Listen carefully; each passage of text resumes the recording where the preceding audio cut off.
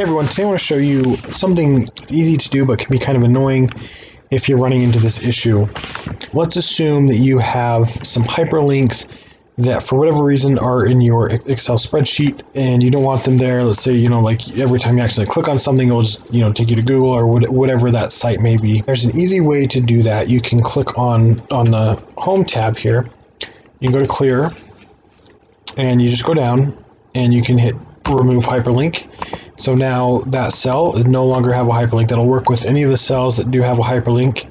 Another shortcut you can do to get there is if you do Alt H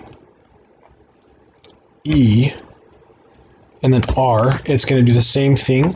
So if you can get that memorized, save yourself some clicking. Let's try that again. It's super easy to do.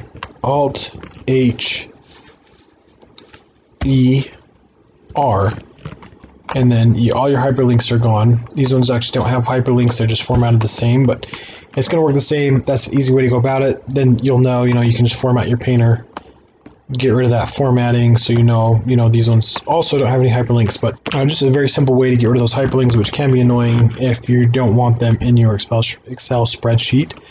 Hopefully this was helpful. Please let me know if you have any questions around this, and remember to like and subscribe to the Excel Guy. Thanks and have a great day.